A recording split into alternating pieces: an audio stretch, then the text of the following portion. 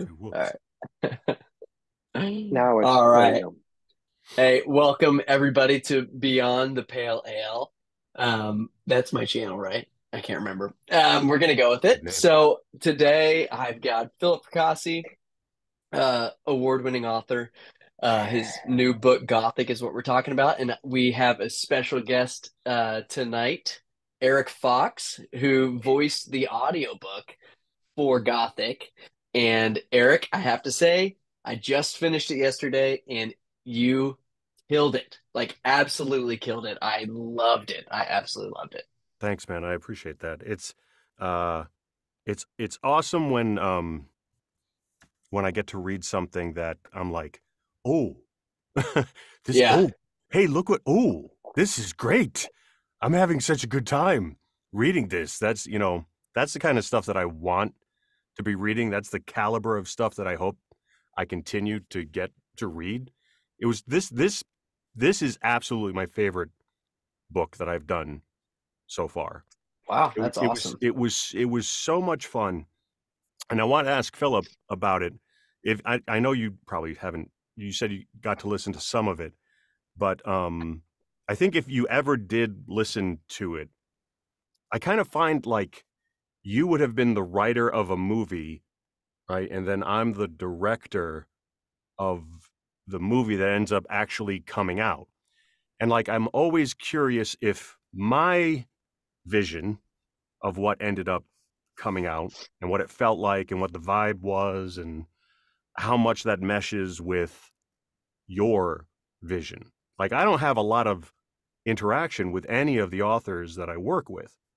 So, previous audiobooks, what has it been like when you have you ever like listened to an audiobook and went, "What the hell was that? That wasn't what I was going for at all.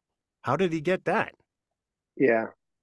Um, no, and I remember Eric messaging me when I think you were like, you were just kind of, you were like midway through the book or partial way through the book, and you messaged me. You're like, man, I'm really enjoying this book. And I was very flattered. It's the first time it's ever happened to me.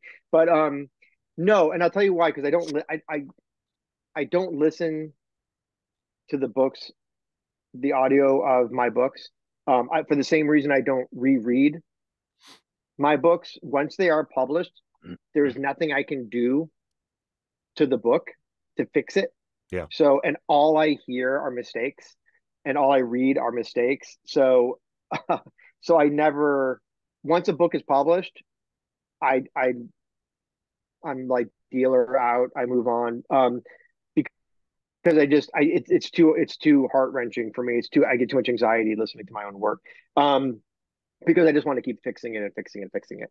But to answer your other question, I have listened to portions of other books, and I don't wouldn't say that I've had that kind of response where I've been like, oh my god, this is totally not what I'm was going for tonally or whatever.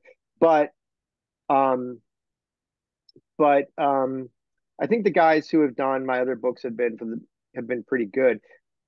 But I think, and I did listen to, my wife downloaded the Audible book and she listened to it and the whole thing, and she was like saying how great it was, and she played like the first, like we listened like the first half of the first chapter. Yeah. And I thought you sounded, I'm not just saying this to be nice, I really did, I legit was like, oh, that's, the guy sounds awesome, like that sounds, because sometimes you hear like Ray Porter books or whatever, or you hear these like bigger time narrators, and you're kind of like, oh man, that sounds really good. Like that person does like a really great job. And that's how I felt when you listening to you do the book. I really did. I was like, oh, that sounds like a real professional, like top notch recording narration. So I was very, very happy. And I actually do want to listen to the whole thing. I'm trying to get I'm trying to get the producer to send me like an audio code so I can Yeah. download it from the website. But like I said, I just found out yesterday because I was talking about it with my wife. That she has it, so I might log into her account. But I never leave the house. That's the reason I don't listen to audiobooks. Is I never leave the house. I don't go anywhere. Um, so I'm never like in my car commuting and listening to audiobooks or podcasts or stuff like that. but I do want to listen to. I do want to listen to it. I'm very interested to hear how you do some of the scenes in It's that book. There's a couple there. scenes in there that are pretty wild. I want to hear Yeah. how you do the Yes, I Oh baby was my gonna god. scene, say the Oh my baby god. scene. Yeah. It's the baby it scene in that's particular. Oh, by the way, this is Journey into the Night by Rapture Brewing, and I'm going to Thank be you. drinking this Yes. now. And I wanted to make sure I Thank you for um fulfilling my contract, my contractual right. And I also have my Rapture obligation for glass, so you. this is all There it be is. going into that. Look at that pour. Look at Oh that. wow. That's a good Wow. pour, huh? That is. You got a amazing. little bit ahead on there, but that's okay. Well, because I had to raise it for camera, Mitch. Yeah, I know. Hey, I'm not judging, you know. Um, The but anyway, baby but yes, scene, all the true. baby scene is my it was Man. my favorite part of the whole book. That was But a fun scene it to was write. pretty much in line with the reason why I liked it so much. There were a couple of instances of like kind of a surreal, like he would end up in a surreal situation, and you're asking yourself, well, what is actually happening? What is he actually experiencing? What is in his head? How is he being manipulated? And it reminded me, a lot of people are talking about how it's a like a throwback novel to Mm. like earlier King and stuff like that. And I agree with that, but in my head it was also like a throwback, um like a horror movie, the stuff they used to do later in the 80s, when it was really a lot of stuff was like a question of, well, what's actually happening right now? I think one of the things they did best with that was the dream sequences in the first Freddy Krueger movie, when she like fell asleep in the class, and it just very slowly kind of everybody sort of drifts away, and you really get a Mm. sense that she actually fell asleep and then she's not really there. And there's another movie called Brain Dead that was Bill Paxton and Bill Pullman at the same time. There's two movies called Brain Dead. There's one made by the guy who made the Lord of the Ring movies. I'm not talking about that one.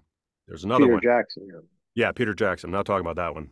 That one is a gore classic. This one is very much like a mental. It's a brain surgeon, and he's messing with people's brains and people's memories. But then you realize that it's his memories that are being messed with, and every time he like steps through a door, it's a slightly different version of what's going on, and you never really Huh. know what's real at all. It's very eerie. It's very disconcerting. It's one of my favorite movies ever made. Huh. And this in a lot of ways reminded me of that, just like his change, the way his brain was changing Hmm. as he went along, and just to have a baby, just to be able to Ah. play a baby screaming at somebody about what a loser he is in the Right. middle of a restaurant and nobody else notices. I was so happy that day. Yeah. You crushed the baby Yeah. scream, by the way. I love the baby scream. Well, I can't wait to hear it. Yeah, that was a very fun scene to write, and that was also over. I say this book is described a lot as like a throwback or old school or whatever, but Mm. honestly, what I was it's this particular novel was it was more of just like I just kind of wanted to like cut loose. Like I just wanted to be like, I'm just gonna have fun with this and I'm just gonna go crazy and like have dialogue in all capital letters and have um overly italicized portions with probably multiple exclamation points and have these wild characters and have these Mm. wild scenes and my inspiration for the tone of the book was Sam Raimi's Drag Me to Hell, Mm. uh which is one of my favorite movies, speaking of favorite movies, and I wanted to hit that tone where it was just like scary and dramatic and but also like a little bit campy, Yep. but not in a Totally. bad low budget way, just kind of in like a stylistic way. So that was really the tone. That was really what I was going for with writing this book. Where if you read my other books, none of them are really the same tone as Gothic. It's kind of its own thing. Yeah. Um, so yeah, I would imagine it'd be kind of an interesting one to narrate. There's a Yeah, so lot going on. to hear you say that tonally, I think we landed right in the pocket because that's pretty much where I was, and that's what's great because like I was talking to some friends of mine last night while playing Dungeons and Dragons. By the way, Nice. just so we're all aware Hell what's yeah. actually going on in Eric life. And a dude was like, I was talking about the book, and a friend of mine was like, "So you read the whole book out loud?" I'm like, "Yes, that is what I do." He's like, "You do Multiple times. a voice for everybody? Like everybody's got a different voice?"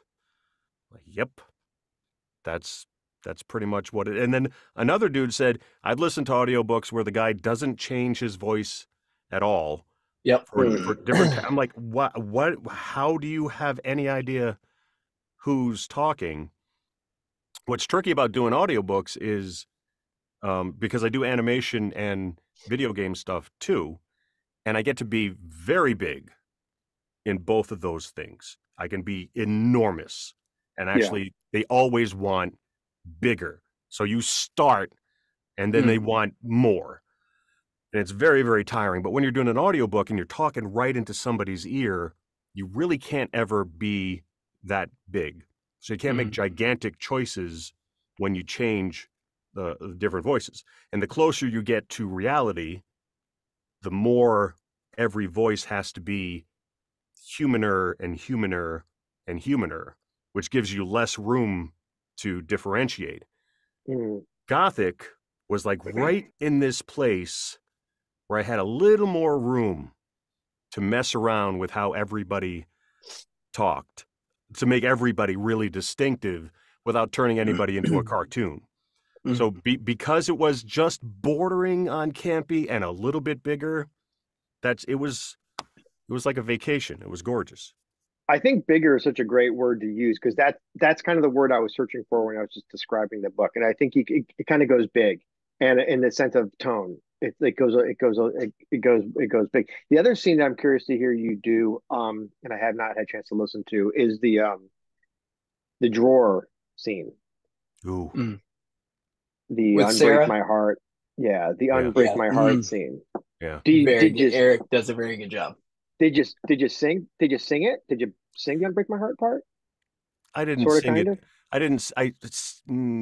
Sort of, kind of. All Yeah, You right. kind of sung it, yeah. yeah. Not to I want not that note No scene. perfect. copyright infringement. But Exactly. Yeah, exactly. yeah. I want to see that scene on film so bad because Dude, I just have man. this visual and Yeah. of her screaming and then just tying in with the audio of like Yeah. unbreak my heart. She's like screaming Yeah. and the things and just like I just think it'd be such a fun scene to Yeah, see that on was film.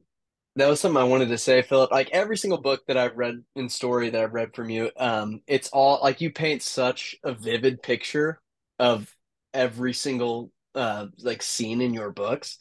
And that scene in particular was super vivid. And Eric, the way you read it for the audiobook, and this was the first Fracassi audiobook that I've listened to.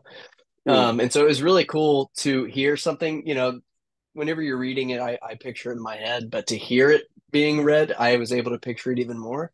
But man, I got such Sam Raimi vibes with that uh, scene in particular, and towards the end, whenever like I don't want to get too heavily into spoilers, but like the branches of the desk, basically, Mm. I Yeah. kept thinking of Evil Dead and the branches in that movie. I was like, if Sam, I need Sam Raimi to do the Gothic movie so I badly. know. I Oh, know.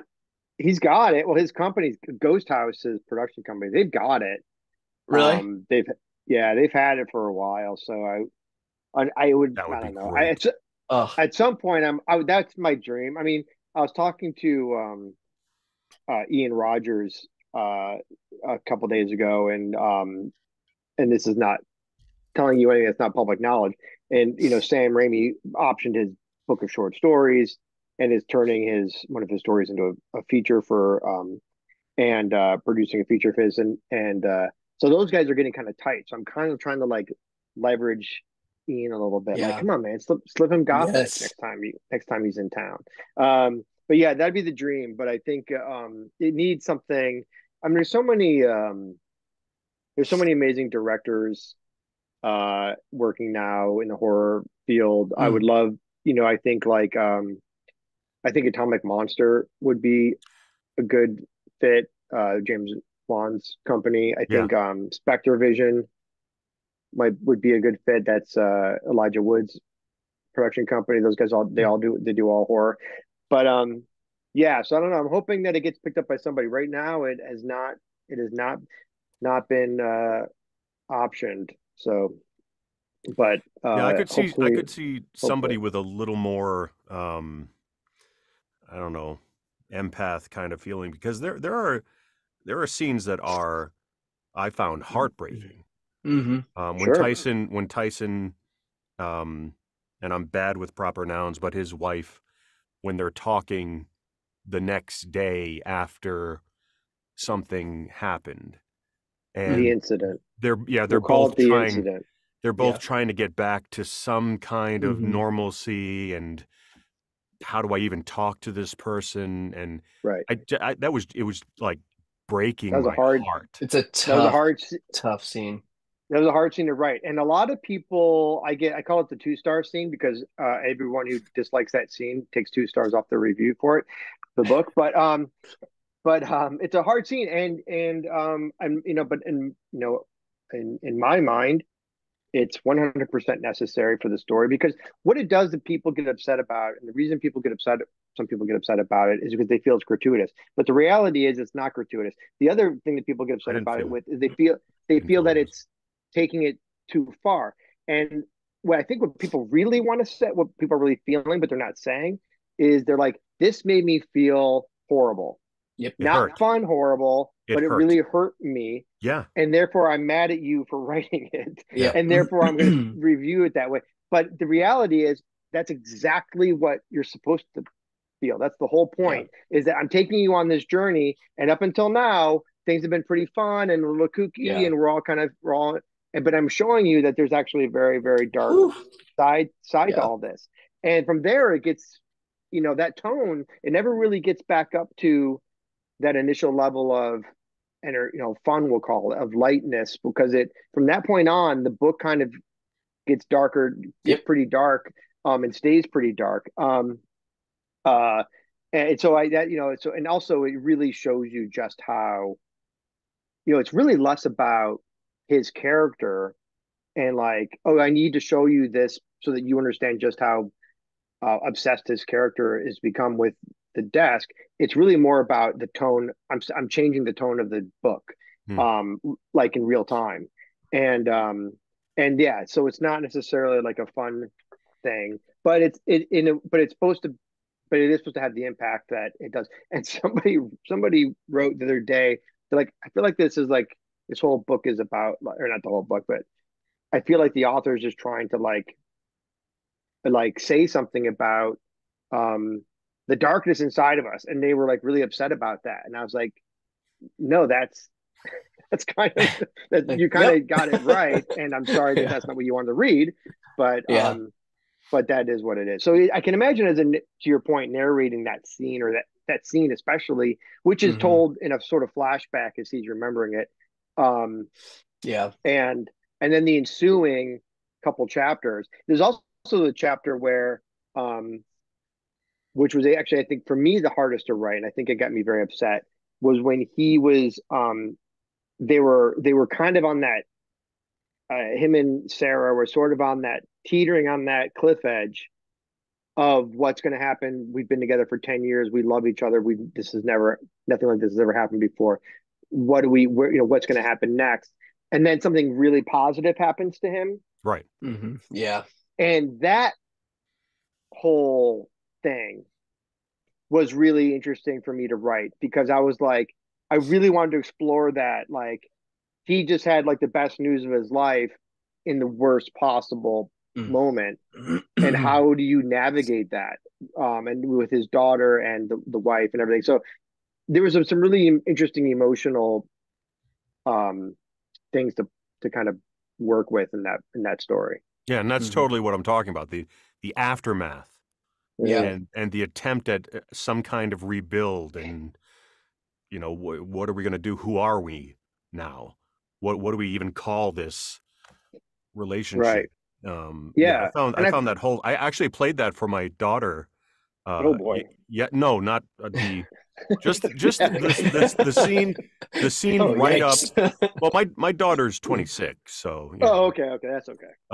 But the scene right up to where he gets the phone call from his Right. agent and the positive. So that The whole bedroom area, scene. Yeah. that Right. whole area, and she was just crying.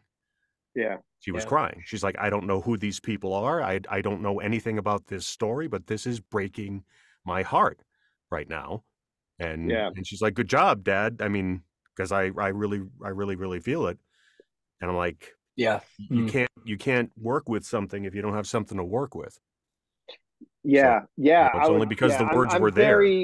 I'm very interested to hear you do that scene. And there's and this is quick last thing about the narrative, but one person said, I think a couple of them might have mentioned it, like, oh, like she would have left him in a heartbeat. And it's like, that's not true. Like, if you really think about it, if you're with somebody for a decade and you really love them, and you've built something together, and something horrible happens between you, it's not like, oh, you know, I'm out of here. It's like you have to Yeah. figure out, where do you go now? And Yeah. that's what I think is complex about that scene and that whole situation. But yeah, I can imagine narrating that would have been tough. I'm glad I didn't have to do that. I just had to write it. But I just had But to read it and listen to it. So. it's great to have something. See, I do a lot of romance novels under a pseudonym. Oh, you've got the voice for it, Eric. I'll tell you what. I do not feel that at all, but I get cast in a lot of like rom-com sort of stuff where I'm like an ex-jock or a current jock, and I'm just divorced and I found this new lady and she has a kid, and we figure it all out. And it's usually like kind of funny and lighthearted, and then there'll be 3 or 4 chapters of just hardcore pornography. Oh, just in the middle of, like in a rom-com where you're watching like on Lifetime or Netflix or whatever, and they go into a bedroom and it fades to black, and then it comes up the next day and you just have to, oh, they did something while it was black. I read books where there is no black. Yeah. You go through the door with them, and then you read everything that they did to each other. Oh, and I hate it. I hate it so much. And yeah. I would rather have my heart breaking while reading something, because I know that this is a legitimate. These are real feelings that I'm having, not trying to sound okay while I describe orifices rubbing on other aspects of people. Yeah. So, I'll tell you this, as a writer, as a writer, I've no interest at all in ever writing like a sex scene. Like, it just doesn't interest me. And I don't think I'd be very good at it. But I've read pretty good sex scenes, and but it's man, it's not something that I don't know. I'm comfortable with a lot of stuff, but like ugh, I don't think I would do a very good job of it. I don't know. You discover exactly how much of a prude you are. Yeah, I'm Like, a big time prude. Yeah, I didn't think I was, really, but I would rather not say this right now. And now I gotta say it with gusto. Well, I was talking to somebody recently, and we were talking about romance books, and I guess and they were I was like on some sort of panel, like, for a podcast or whatever, and they said, well, there's like a rule how many times you can use the word throbbing in a book. You got to keep it to 3. 3 is the 3 throbbings or less. I will say, I'll say one thing, that I have tried to write, like, I'm a fairly creative person, and I have tried to write. I don't have the ability to formulate a beginning, middle, and end of an entire story and sit down and write a thing that then is a completed thing that I can hand to someone and they can read it and have an experience. I don't have that capability. So even if it's like, you know, the worst kind of like porn on the planet, I give everybody the same level of, dude, you sat down and you got this done, and I can't do that. So I give the same. I'm going to do the best that I possibly can for any book. But having said that, I know plenty of books that have gone way over 3 throbbings. Yeah. I was gonna say, you would be the best person to ask about that. So many. I mean, even a bad book is an accomplishment. I don't mean Completely. and I don't mean objectively bad. I mean like a poorly written, a book that is, you know, objectively poorly written, you know, or whatever. It's still an accomplishment because you're still right. That writer sat down and they started something and they finished something. They got it published somehow, some way, whether they did it themselves or through an indie publisher or sold it to somebody or whatever. But it's a tough racket, and I've gotten better at it than I was when I started. I mean, not better at writing, but I have gotten better at that too. But I've gotten better at being an author because I think you have to. There's a lot of things you have to learn, not just about writing, but about what it means to be an author, how to respond to criticism because you get boatloads and boatloads of it, how to respond to publishers, how to respond to editors, all that kind of stuff. There's so much of not just the writing part of it that is like you could teach a class. I'm surprised nobody does. Maybe they do. I want to know. But if I would ever teach a college course, creative college course, I want to teach about creative writing. I would teach about being a professional writer and what that means and how to interact. And that's kind of what I do, you know, with that podcast I did, Dark Word, is I had these writers come on and we talk about writing and publishing and editing and dealing with lawyers and editors, or, you know, all that kind of stuff. So, yeah, it's a lot. So it's a huge accomplishment to write something, but anyone can do it. Just willpower and perseverance and having an idea worth writing about.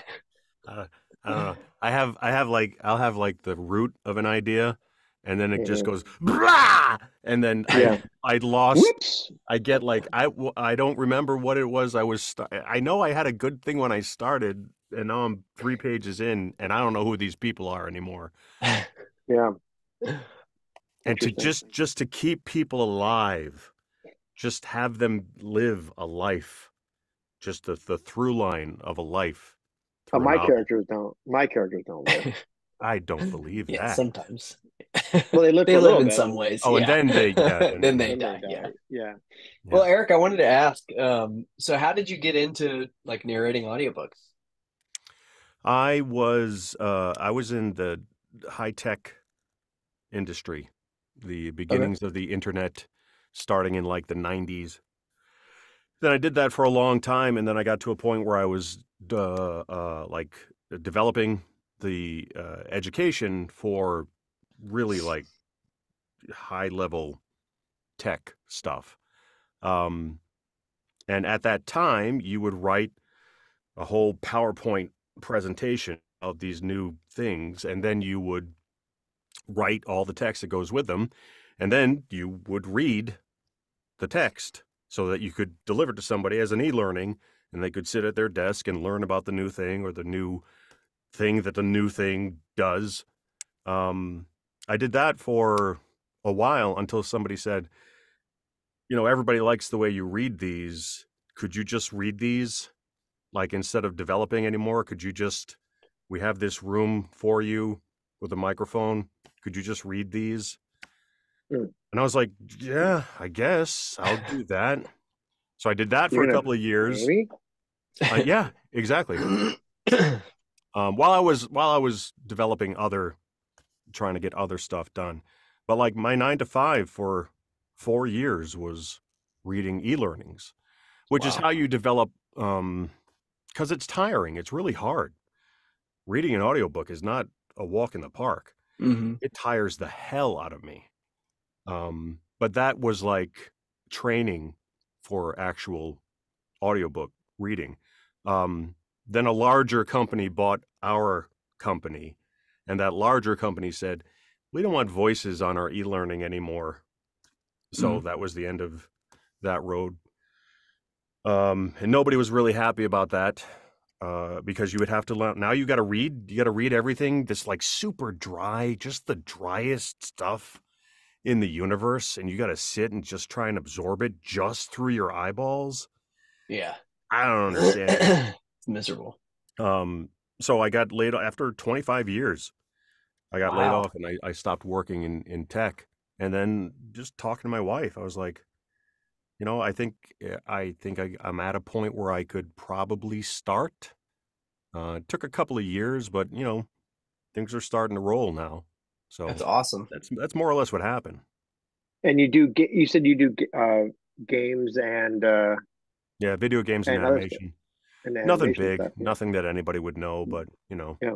it's all a process. It's all trying to build a resume, and then trying to, I guess I've discovered that the biggest part of all of this is if you ever work with somebody one time, try to leave them with the taste where they'd want to work with you again, not just in the quality of whatever you produce, but try not to be a dick, try to be a halfway decent person, do what you say you're going to do when you say you're going to do it, adhere to a schedule.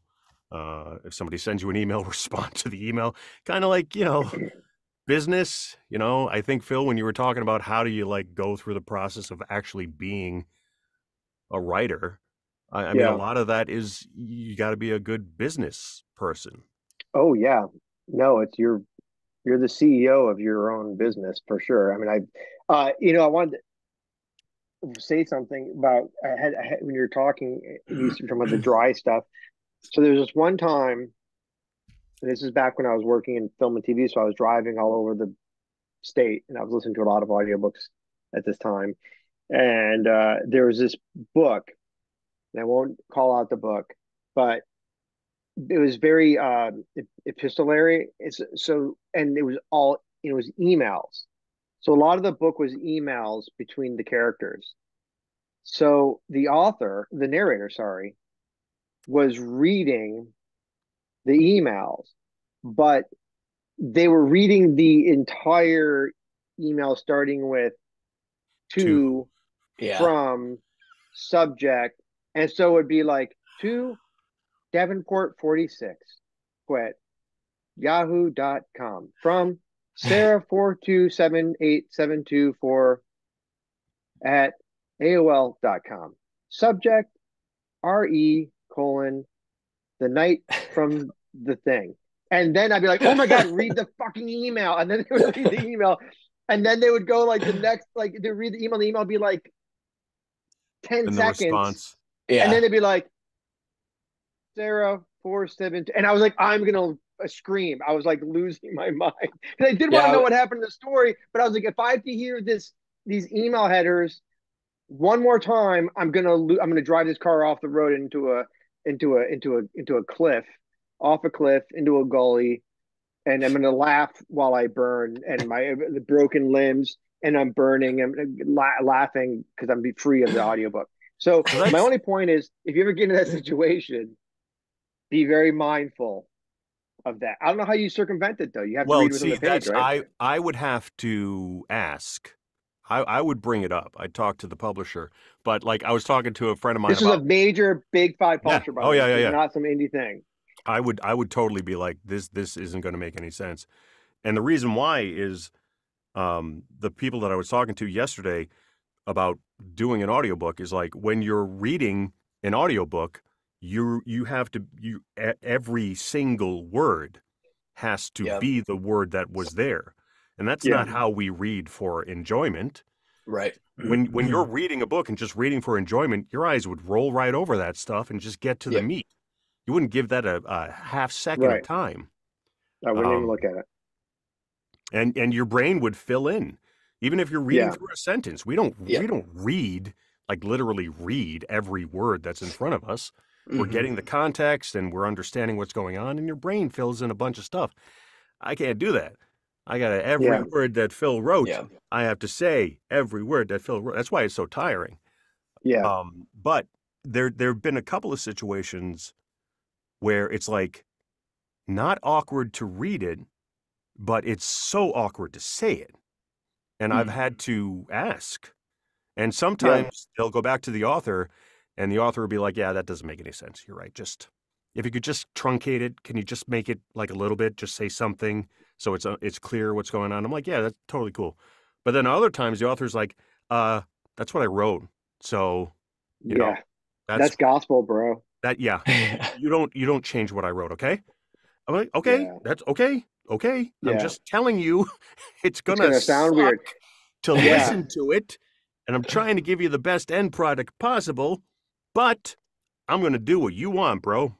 I think, hey, didn't you ask, did we have any back and forth?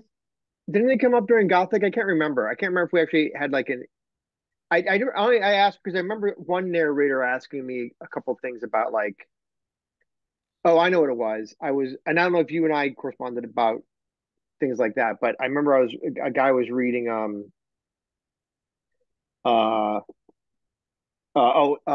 narrator who did Beneath the Pale Sky, and there's a story in Beneath the Pale Sky called Atticus, and it's about this like, which is like this Greek, or I'm sorry, Egyptian term, but and he was like, it's technically, how do you pronounce it? How would you like it pronounced? And I was like Atticus, and he's like, well, technically it's pronounced Atikius or something like that, but. And I was like, well, I don't really care, but do whatever you feel, do whatever you want. But because I could be wrong. I'm usually am. But that was in a situation where a narrator contacted me and asked me, which I thought was very nice of them to do. And I was kind of like, I really don't care. Whatever you think is best is fine.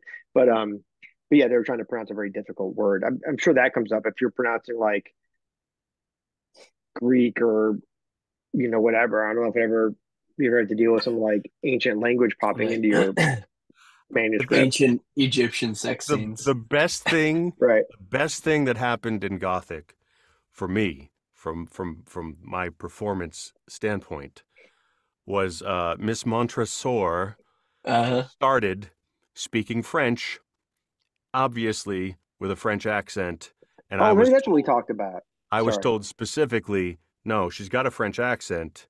So you better figure it out. I figured it out. And then later on, you say specifically, she says with her perfect American accent. And I was like, right. oh. I just recorded 200 pages.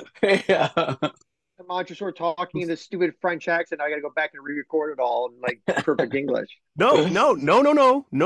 I was just good. Like, while she was in one environment, she decided to talk that way. And then when she got over here, she changed. And I still left her. I left her with a little bit of a lilt. But man, I jumped up and down. I was so happy. Right. Thank you.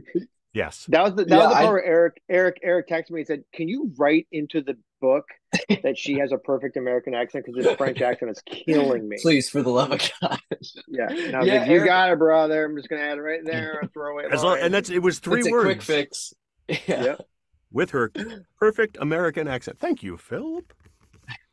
Yes, I wrote Rapture into A Child with Strangers.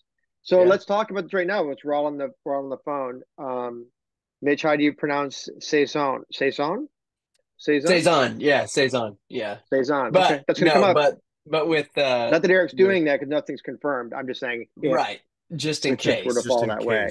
Yeah. But so the beer in Children with Strangers is called Cesare, whatever. Is it? I didn't remember writing it in that complicated. Because you wrote it's Cesare, spelled Saison, but everybody says Cesar because it's Cesare. Yeah. So, but it's Cesare. Interesting. Yeah, Cesare. Yeah. It looks like Caesar, as Cesar, right? Cesare. What's the what language is that, or what? So what's the etymology of that, or? I could be pronouncing it wrong, but it's a Well, now reference you're to. screwing him up. Now he's gonna look bad. Well, Well, you, then you, we can you just guys put have our already heads said together. 4 or 5 different things for this same. He'll figure it out. Eric's a Beer. pro.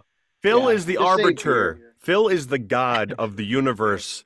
Yeah, Whatever the book we're universe. talking about exists in. Whatever That's you right. say the pronunciation is, that's what the pronunciation Or is. it's the Cesare- character, however they pronounce it. Yeah. Cesare says, but it's an internal dialogue if I remember correctly, or it might Right, even be yeah. omniscient narrator. I'm not sure. I I think it might be omniscient narrator. So it'd be the way I would say it. So is it Yeah, it Cesare Saison? Is that correct? Cesare spelled Saison. Yeah. Cesare what? Slow that down. Cesare. It's so if I want to be Don't start extra rolling your pretentious, R's and shit. I'm rolling that Wait, shit. did you say that somebody Cesare. says it with a Cesare. perfect American accent? Yeah. How do we can edit the type, right? Cesare. Cesare spelt Saison. Spelt. Yeah. That's a What is wheat. Spelt is oh, it's an ancient wheat. Yeah, it's just a wheat. so what's the best English That's not translation of that? Of spelt, it's just spelt. That's like a Cesare type. spelled. Cesare, That's yeah. the whole thing. Spelt Cesare Saison. spelled Yeah. Saison. What Yeah. does that all mean? What does that mean though? What is So Saison is the style of beer that it is. okay? Spelt is like the special wheat that I use for it. So Okay. it's like so that's what differentiates it from like just a normal Saison that uses like, your base malt and wheat. So it's like a different Right. type of wheat. So it The has shit that I use at home. Right. Yeah. Yeah, exactly. And then Cesare is just the name. So it's a reference to like one of the first horror movies ever made in the 20s because everything that I do is like a Oh. reference to the 20s. So Cesare is a character from the movie The Cabinet of Dr. Caligari, Oh. which is Okay. like yeah.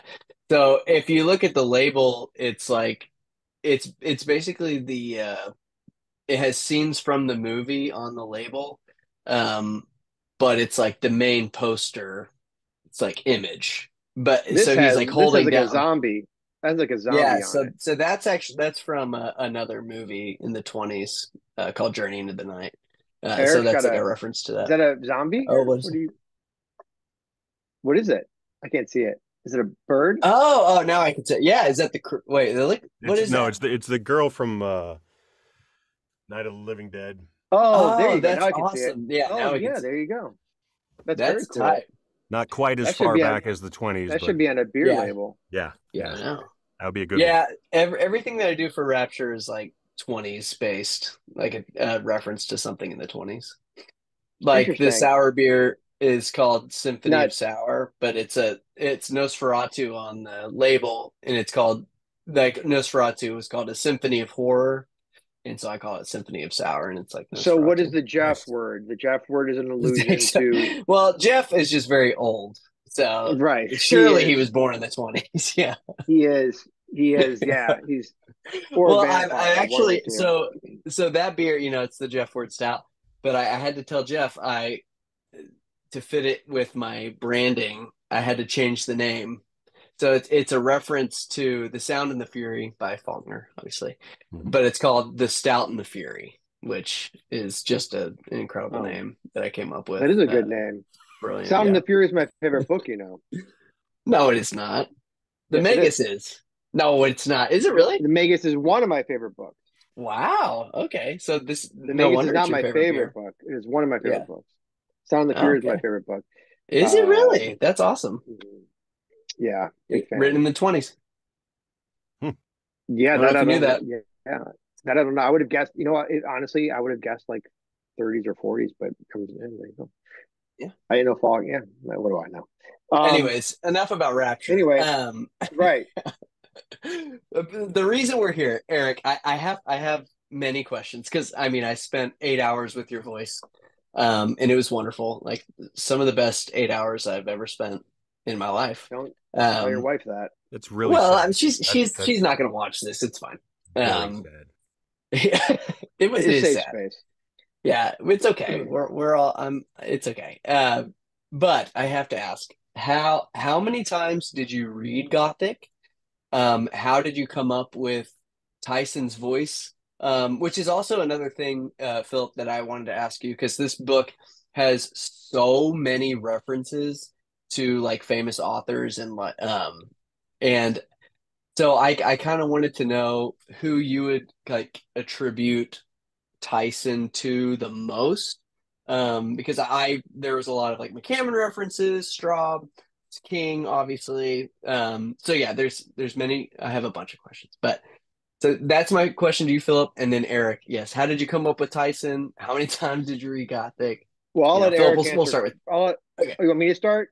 Well, yeah, you start. I Tyson feel like yours is quicker, maybe not. is quick, and I won't make it long. Tyson is definitely is not any one author. He's very much his own creature. Um, he is very envious of King. Obviously, I have a lot of fun with his envy of King.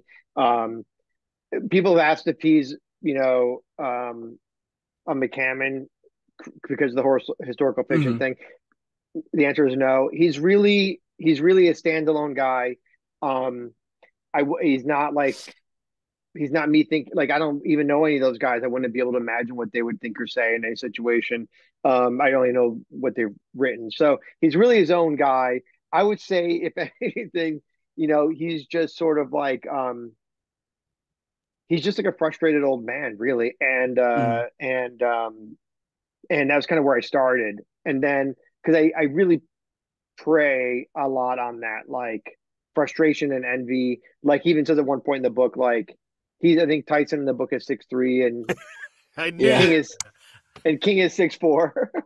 yeah, He's an inch taller. So yeah, but no, he's a pure imagination.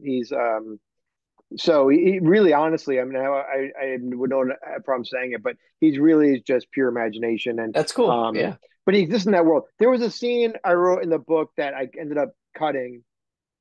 Uh, I still have somewhere. Maybe I can send it to you at some point, but where an earlier draft where he's at the party, the birthday party, and I must burn through 20 writers. I mentioned everyone from Ellen Really, Datlow to Victor LaValle to Laird Barron to Paul Tremblay to Josh Mallerman. I just had so much fun that's writing that awesome. scene. And then I turned that scene in and they were like, you gotta pull that back. No, Yeah. Yeah, I because get there like are the a okay. couple references in that scene to Yeah, some there authors, are. Like I think Joyce Carol like Oates is Joyce mentioned. Yeah. Carol's. Yeah, Yeah. Yeah, and but yeah, they were like, and I was fine with. I knew they were going to say that, but I was kind of, yeah, I know. I was just kind of having a lot of fun writing it. But yeah, somewhere in my hard drive, I still have that scene with all the original oh, Joe I'd love to Hills and read that. Joe. I don't know if Joe Hill made the final cut or not, but Joe Hill Yeah, was because in the scene I have at one point. this old arc, but I don't think It it's in might there. it might be in there. I don't Maybe know. I this don't was the remember what. first one that I read, and then I reread it via Eric Yeah, reading it to me. it was actually my old agent, not my current agent, my second agent, who's the one who told me to pull it back. So it may have been rewritten before I made that Yeah, arc, but yeah, Joe Hill was in there. that's cool.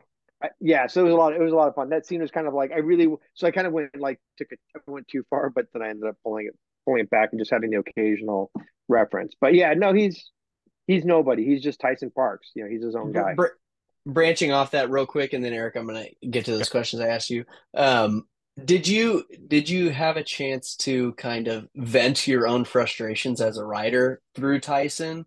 Because I mean this book is so much fun. So I didn't know if you got to have fun with like any like writer's block, or because I know that Tyson kind of talks about that kind of stuff. Like, did you get to vent anything with that? You know, when I wrote Gothic, I hadn't really. The only thing I had published was, I think, Behold the Void, um, Oh, Oh. okay. and maybe a novella, maybe Seculina, a couple novellas, Yeah. but so I was really I no. So the answer is no because I wasn't I hadn't sold a book yet, a novel yet. Yeah, you weren't. Yeah, you weren't I jaded yet. wasn't. I was totally unknown.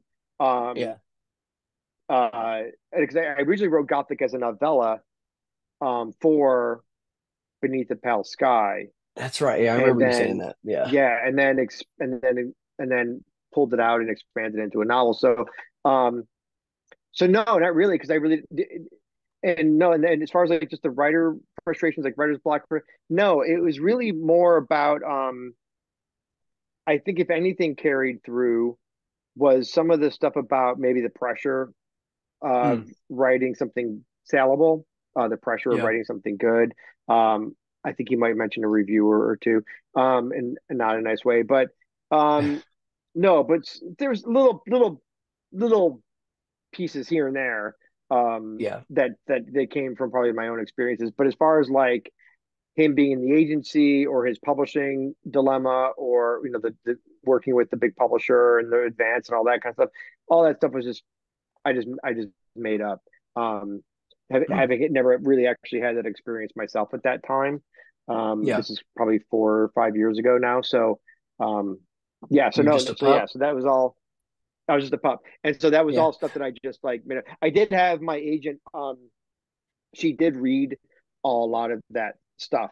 Or she read all of it, but she read a lot of those sections more closely as it pertained to publishing and Mm, publishers and advances and remainders and all that kind of thing. And she corrected a lot of it for me because I didn't know yeah. really. So it's all solid information, but it's not based on experience. At that, no. No. Wow, So That's yeah, cool. that's I mean, I, it's great. Yeah, I you would killed not it. have guessed that at Yeah, all. never. No. So Eric, now to you, I'm dying to know, how do you do what you do? Do you read the book all the way through first? Do yeah. How you many like, pages do you read at a time? If you don't yeah. want to add my question to the mix. So go ahead, No, Mitch. I'm Philip, sorry, but I'm the question person. You just sit there sorry, and look I pretty. know, I know, Okay. I know. And drink my scotch and shut up. That's what my wife Yeah. says. Drink your scotch and shut up. Just I'll take care sit of in the it. background. Philip, what are you Yeah. doing? Um, Yeah, we got to know. I read it through from beginning to end first, but Oh, you do? not Okay. like with a magnifying glass. You take notes, like Yeah, tricky section, yeah, yeah, weird word, stuff yeah. like that. Okay. And Okay. Yeah. as the people are forming in my head, I take note of what you're saying, the descriptors that you're using, and just go through and build, a sketch of every character. Hmm. But not like really bearing down hard, like trying to get more of a pencil line sketch in my head. Some people don't work that way. Some people like to really pull everything apart and know exactly what they're going to do before they start talking. I don't really like to do that. I like to have more of an idea of where I'm going, and then what happens kind of happens unless it doesn't work. The Tyson voice, speaking of Stephen King, I mean, you'll notice Tyson has a bit of a higher pitched Yeah. voice. That is directly related to Stephen King. I That's love it. awesome. That's awesome. Yeah, Stephen that's King's got great. a higher voice than you I would, thought the voice was perfect. Yeah. and you get a lot of mileage out of that because you can wring some sadness out of Mm, that.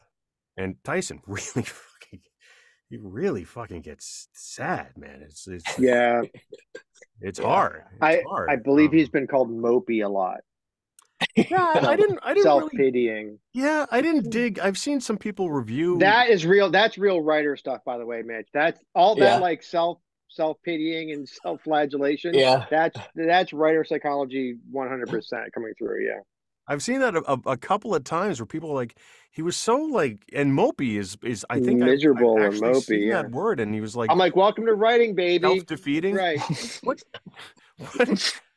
You got to have a guy. You Writer got to have kid. a guy hit bottom before he's willing to jump on that particular train. You got to have a reason why he wants to get involved and stay involved, and Hmm. um, The but desperation had to come through. yeah, yeah, That's Yeah. yeah. Yeah. the thing. So then, as far as like, so what did you want to know, Phil? Like, how many pages I will Oh yeah. So record in a day? my question was, yeah. So how many pages do you get through, in a session? I don't know if you do multiple sessions a day, if you take breaks and all that kind of stuff. Yeah, I So like, take but them. like in one sitting, how many pages do you try and get through, or is it like a chapter or two chapters, or how, It like? I depends. know It you don't want depends. to stop mid chapter, right? Because you want to keep the same Yeah, yeah. flow. I'm assuming. I don't know any Yeah, of no, you're completely right. And leaving the room and coming back into the room, it's never going to be exactly the same. Just the that. tone in the room changes. But then, engineers can do a lot with that. But because I find it so tiring, it's 20 or 30 pages a day usually Mm. is That what sounds like a lot. yeah, but not I mean, for people who are really like well seasoned. They're completing entire hours in a day. I Wow. don't really see how, but I can't do it. So if I get a good 20 minutes of actually like Of finalized audio. Yeah. audio in a day, I feel like 20 to 40, somewhere in there. And it depends on the thing. There were some parts of Gothic that just like just flowed. And Yeah. I didn't have to think about it, and I didn't have to go back and self-direct. What I tried mostly to do is when any time a human is speaking, I really, really try to like use the actor part of me. So when a Mm. person speaks, they like really sound like a person actually speaking, not a narrator reading what a person is saying. It's a subtle difference, That but makes sense. Yeah. so that's about it. Yeah. so there's a scene in which I just brought up Gothic, which is why my everything went very white. Yeah. But there's a scene in the book where he's pouring himself a scotch at the beginning of the book, and he says, "Two fingers is a handshake, buddy. I need a hug," because he pours himself a little bit of scotch, and then he pours himself a little bit more scotch and he talks references how he went in. He'd written a short story where he told the bartender poured him a drink, and then he said, "Two fingers is a handshake, buddy. I need a hug," and he pours him a little bit more. Do you remember that reading that part Yeah. by chance? So can you read that part as Tyson or no? Like Would right that be putting now, you on the spot? Put them on the spot. Yo, this is what we do. um, I don't have the material in front of me. Oh. Uh-oh. Two I know you have an arc. two fingers is a handshake, buddy. I need a hug. Hold on. Hold on. You can edit all We this gotta out. get Yeah, You no, need I'm keeping context? everything in there. No, we gotta keep it all. Of course, I got it. I got it somewhere, unless I moved it. It's page 28 of the novel. Okay. And you don't have to do it if I'm putting on the spot. I'll tell you while No, you're looking it up. now I feel like we have to. I can do I'll it tell too. you I'll tell you an anecdote while Eric's trying to find it. So I used to work for as like much like Eric, I worked in technology when I was in my in the mid 90s. And I once did I worked for House of Blues Entertainment, and I was a producer for them, and I produced a lot of I was a content producer, so we produced concerts and interviews and stuff like that.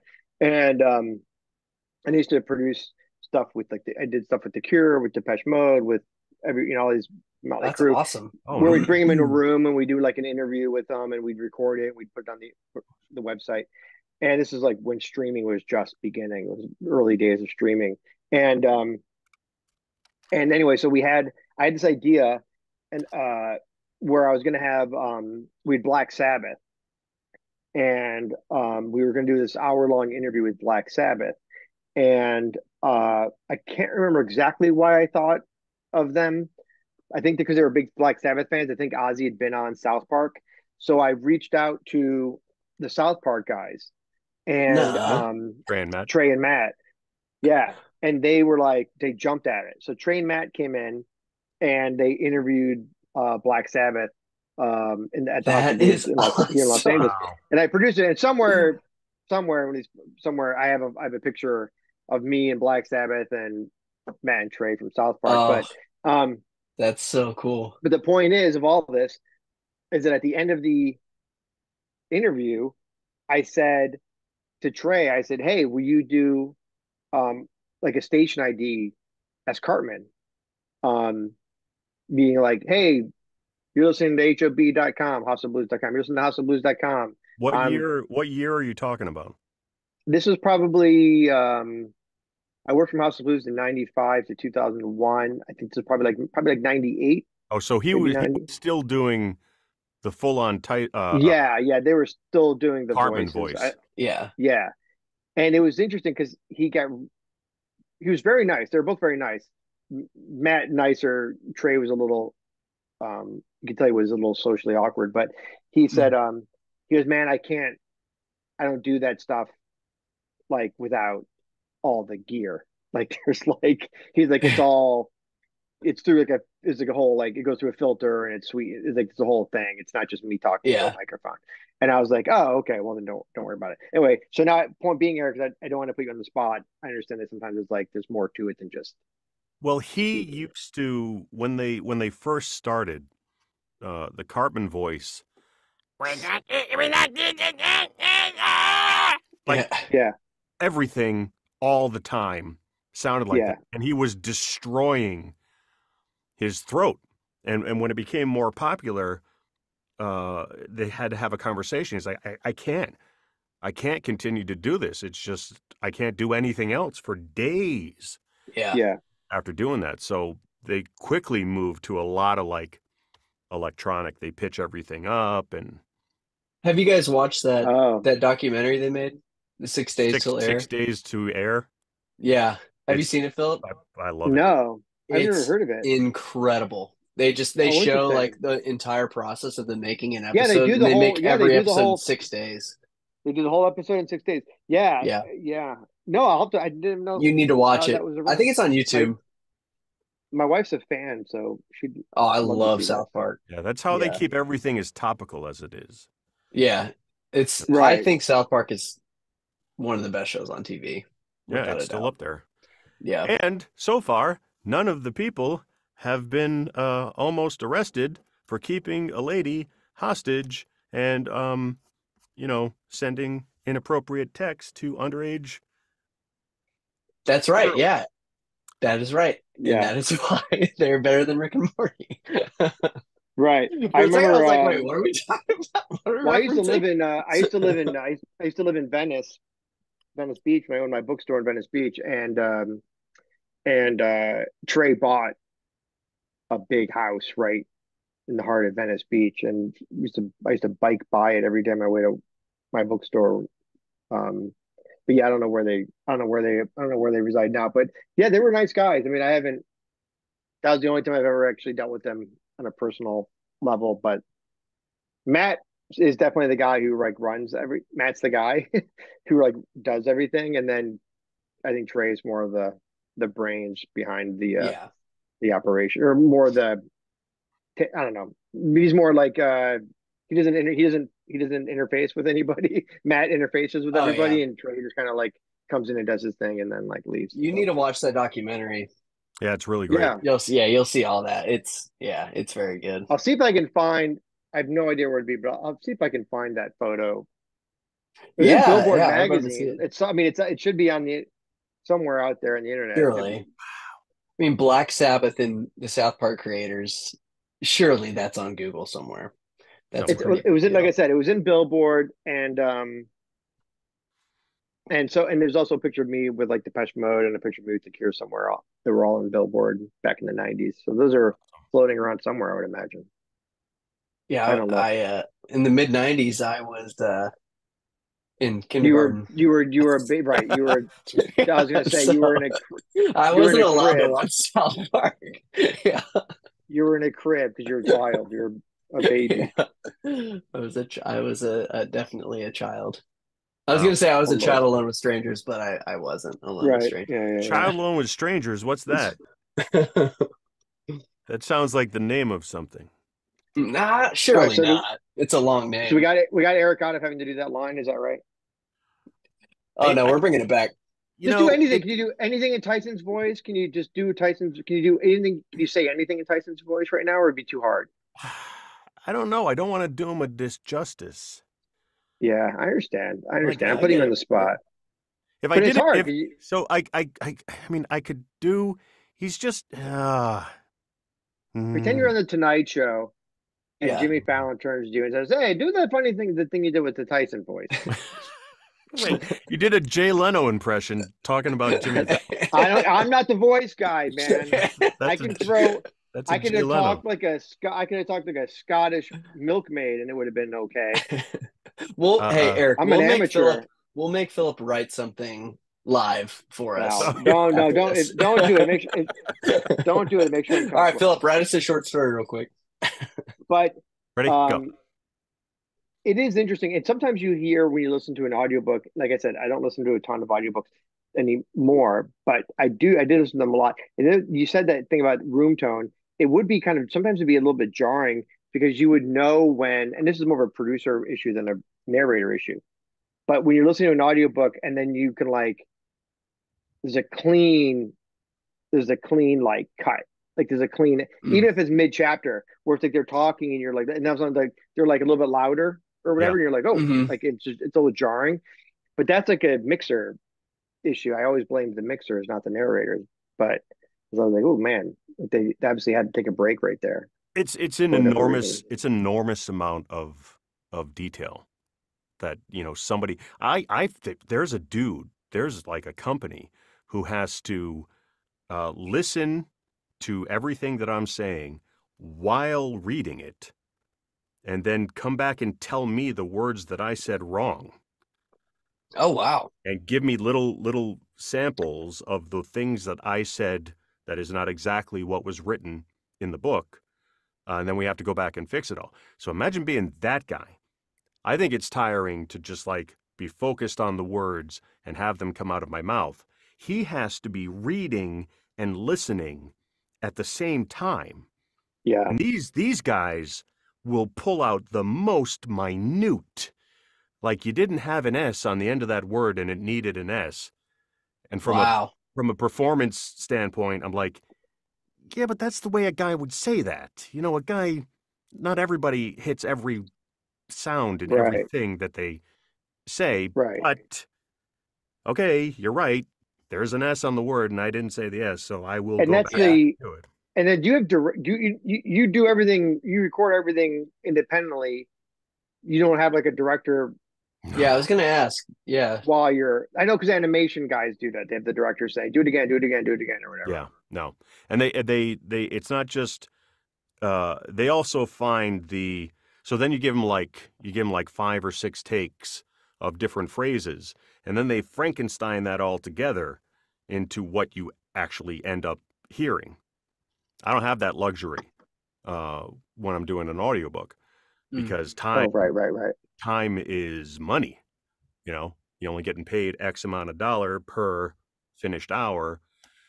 So if it takes you 6 hours to do an hour, as opposed to 4 hours to do an hour, you're like literally setting money on fire. Yeah. Yeah.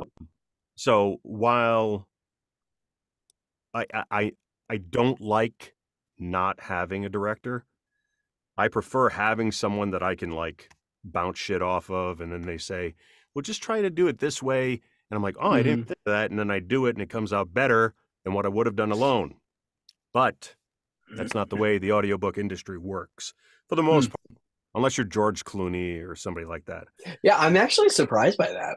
I thought that it would be like, somebody is giving you some type of direction. I mean, because So you it did sounds like such a great job.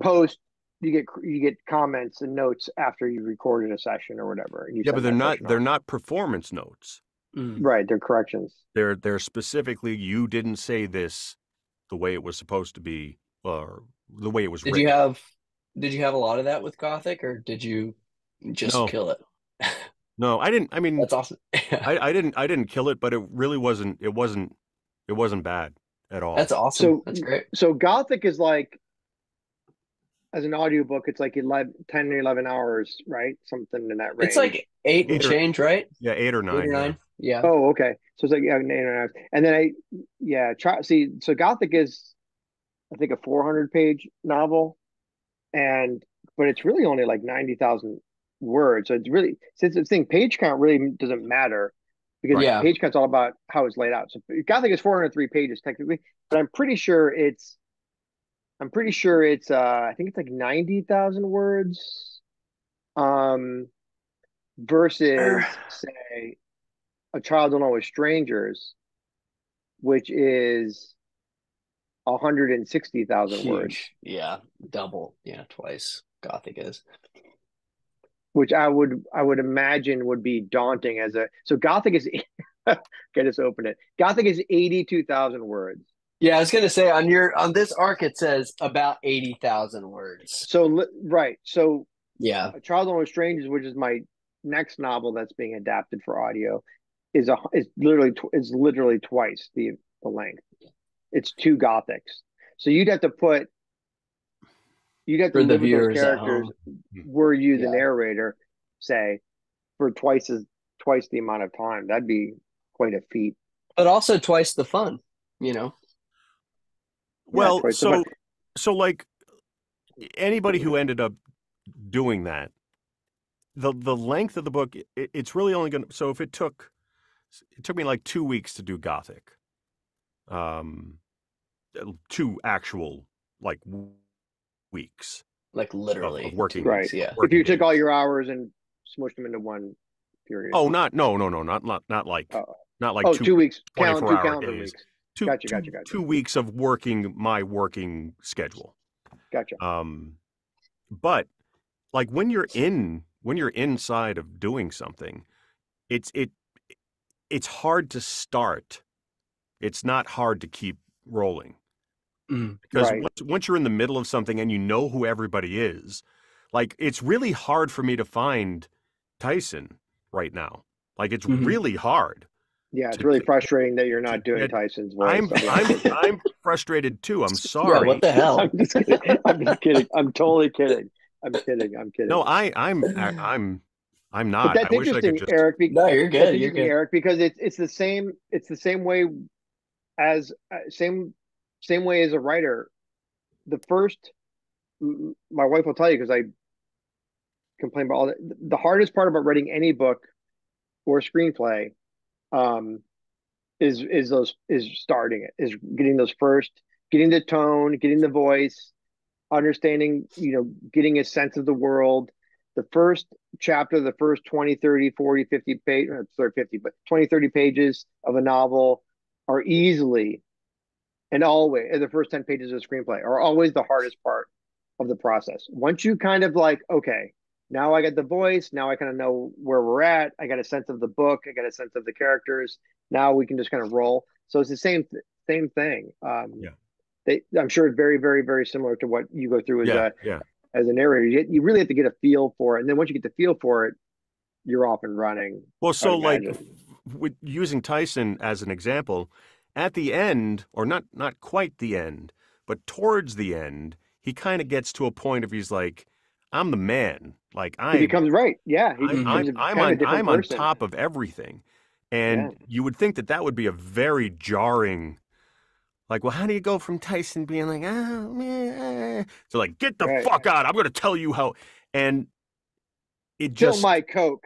yeah, it just, Yeah. it was just, it just made perfect sense. I knew exactly where he was. I knew where his head was. So he could maintain his Tyson-ness, but be that different version of him. And it was very authentic because I've been living in the guy Yeah. for weeks. Yeah. I He was goes from the sad when it broken was over. glasses and the spilling the papers. And then there's that scene, which is a personal favorite of mine, where he's in with all the bigwigs from the agency and he's pouring the Coke. And then he sets the Coke down because it's defizzing, so he can pour in the more Coke. And they start to talk, and he's like, wait. He makes them all wait. So they're all sitting there waiting for the Coke to defizz so he can pour the rest of the Coke. Yeah. Is one of my. I hope that makes it to some screen someday. There's a book I wanted to mention to you because I mentioned the audiobooks that I've listened to in the past, but there's one book and I was looking this up because I wanted to get the name right. And are you familiar with Ari Fliakos? I'm probably destroying that name. I don't Ari think so. Fliakos. He does a lot of like big like Random House books or whatever, but he did a book called The Knicks, by a guy named Nathan Hill, which is one of my like probably in the top like 20 books of all time. and that book he crushes it. But he doesn't. And I thought of him earlier because you were talking about characters versus narration, and he really just narrates. He doesn't Hmm. do different voices. He doesn't, you know what I mean? He doesn't get into all that. He just kind of reads the book, but his but he does it in such a way that you're still engaged and you're Yeah. still fluent with you're still with what's happening. But it's interesting because he doesn't really change at least in this book, he doesn't really change his range very much, which I thought was interesting.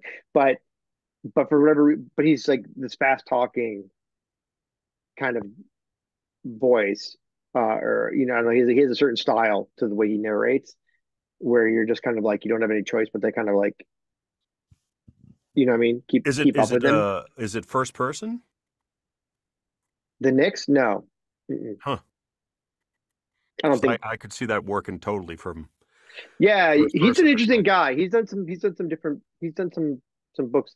Um, he's done anyway. I only mentioned it because you made that one comment about it, then I thought it was interesting because yeah, normally even with Stephen King, when Stephen King narrates his own books, he he adapts his voice to try and like, oh, this person's a female, this person's a male, this person's a child.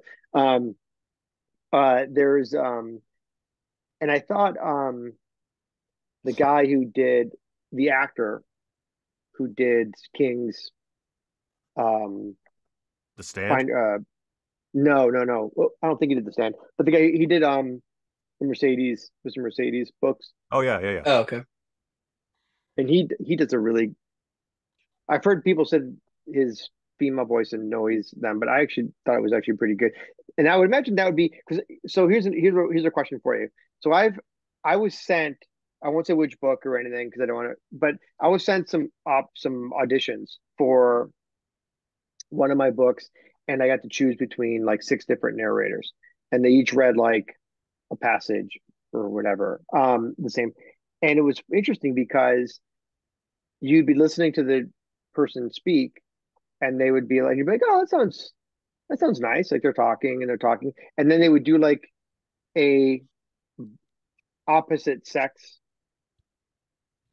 voice. So if it's a woman, she'd be doing a man, or a man doing a woman, and you just be like, whoa, no, like Yeah. because it would be so extreme where you're like, you don't need to over sell it to that. Like where it'd be like, a woman talking, she'd be like, and then he took it the flowers to the day. Like, I must have go, and like, no, you don't like. Not all men talk like a bear or whatever. But do you find that difficult when you're like the nuance of a young woman, an older woman, like you know what I mean, like a young man? Like when you do those variations, do you think of it as like, do you put yourself like, are you thinking of it as like I'm acting as this person, or is it just kind of like like is it more technical? How do you approach that when that Especially comes up? with women, and I'll tell you a very tricky situation that I just went through, and I'm not even now entirely sure how it's going to go. Mhm. But every everybody that I voice, every character that I voice, I try to find like who is the actual person. So Mhm. I find that my women voices are not. They tend to be a little more airy. They're lighter. I try to change inflection a little bit and speed and just enough to differentiate. But um, I very rarely. I just did a book where I had to do a bunch of teenage girls, and I'm not only am I trying to honor the whoever it was who wrote the book, but every Yeah, character in every book, I try to honor every person as they're a real person. So unless it's a fantasy novel, which really gives you, right. Then you you got can do trolls and whatever. Yeah, totally different. dwarves or whatever. Yeah, Anything based in any kind of reality, there you don't want to be doing voices that are too big because people don't caricatures or really whatever. talk like that. Right. So the trickiest thing that I've ever done, women voices, I don't love it, but I feel like I've figured out a way to do it. Mitch, what did you think? And don't Oh worry about hurting my feelings about no, the female voices in the book. I thought you did a great job with the female voices. I didn't even it didn't skip a beat for me. I thought it was great. Yeah, that's cool. That's the Yeah. best thing you could possibly say. Oh yeah, yeah. Sarah has the most dialogue, and Mhm. I don't think Violet has Violet has some. Yeah, very little. Violet has some. I got a question about Violet, but I'll ask it Mm. in a second. So I just did a true crime novel about a DC prosecutor and the murder of an African American mother and her daughter. Now, this prosecutor is a white dude living in DC, and he wrote the book, and it's written from his perspective. So he's the primary narrator. Right. It's mostly first person, but the majority of the people that he interacts with are African American. Mm. So, question then becomes, how do you differentiate between my very obviously white guy voice, which fit with the main character? I don't think it's all that obviously white guy, but go ahead. Well, I feel pretty Caucasian. However, and then all of these African American people who are maybe they're not named the actual people, but these are real people who really lived Mhm. and actually went through this real situation. Yeah. So you got to be like so cognizant of Oh yeah. this is an actual person. And then I'm doing like African American ladies, like older African American ladies. Yeah. And what I always, what I just, what I try to do and where I'm coming from, and I think it was kind of like a way that I figured out, how do I not be a cartoon? How do I not be video game? How do I not be that big, but still make things different enough so people know what's going on? Is by just trying to be like, this is a person. And if you were going to explain to another person what that person said and what that person did, try and get behind their eyeballs and like be who they really are. Yeah. And I don't know. I mean, I tried so hard to be I guess honorable is the only word that I could use for all Yeah. of these. Respectful is the word I use when I'm writing Yeah, characters. I'm not respectful that is are good not of too. my same background. I try Yeah. and be respectful of other characters, Yeah. Like the detective in your book, I didn't know until later he was, you probably don't want to He's say black. Yeah. because I don't know if that's a reveal. It seemed like a reveal No. to me because initially he's just talking. He's Was I just not saying hanging he's out. black at the beginning? No, there's nothing. It's from his Yeah. viewpoint and he's just watching some stuff transpire. And I'm like, Oh, yeah, well, he's a detective. He talks like a detective. Well, guess what? For him, all the way through, he just talked like a detective. Yeah. It's referenced that he's a black guy. But I'm like, He's I kind don't of care. young. He's a He's sort of detective. a little young, Yeah. Yeah. good looking young guy. Yeah, black guy. Yeah, yeah. So Well, it's funny because when Diana meets him, she's surprised that he's exactly, black, for Yeah. example. Right? exactly. Because he doesn't sound like that. He doesn't come across that way. So I thought it all made sense. Mm-hmm. What what what happens with Violet? What what what where do they go? What do they do? Spoilers. What? Yeah. I'm not going to say who You the want they to you is, want but you want to know what happens to Violet? Is that what you're asking me? I know you can't Or are answer. you doing dialogue? Are you acting or are you asking me a question? No, No, he's asking. Yeah. I'm asking a question Like, what because it's happens? left with like, Well, they that's have an that off-screen scene. answer. They That's an have the Yeah. off-screen scene. answer. That's in the sequel. I don't even know. I don't even know what happens to her in the book. She might live. She might die. I don't know.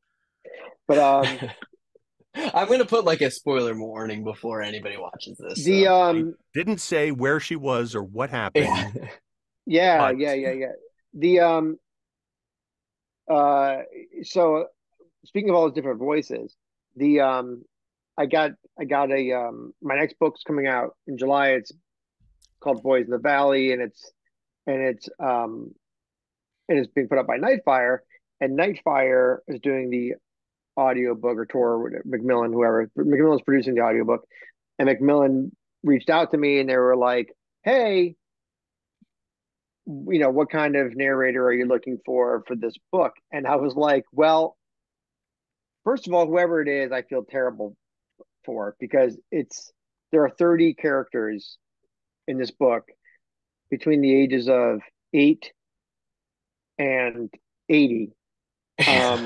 Most of them are kids, uh, and they all have differentiating.